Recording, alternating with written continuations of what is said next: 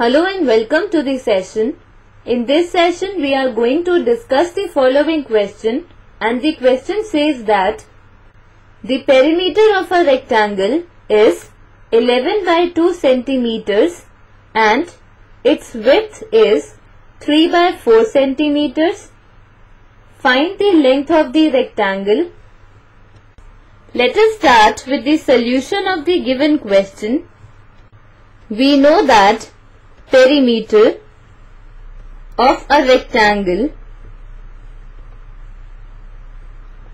is equal to 2 into length plus width, the whole, and we are given that perimeter of a rectangle is equal to 11 by 2 centimeters and its width is given as 3 by 4 centimeters. We have to find its length. Let its length be equal to x centimeter. Now let us put these values in this formula.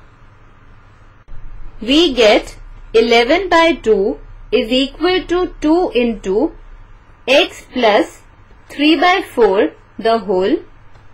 Now this is a first degree equation in x.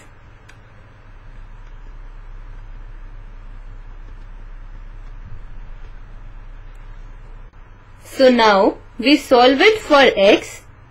First we open the brackets and we get 11 by 2 is equal to 2 into x, that is 2x, plus 2 into 3 by 4, which further implies that 11 by 2 is equal to 2x plus 3 by 2.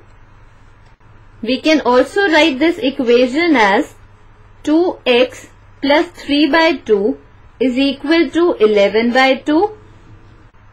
Now we keep this x term on one side and the constant terms on the other side of the equation, and we get 2x is equal to 11 by 2 minus 3 by 2, which implies that 2x is equal to 11 minus 3 whole upon 2, that is 8 by 2. This implies that 2x is equal to 4. Now we divide by 2 on both sides and we get 2x upon 2 is equal to 4 by 2, which implies that x is equal to 2. So we can say that length of rectangle is 2 centimeters, which is the required answer. This completes our session. Hope you enjoyed this session.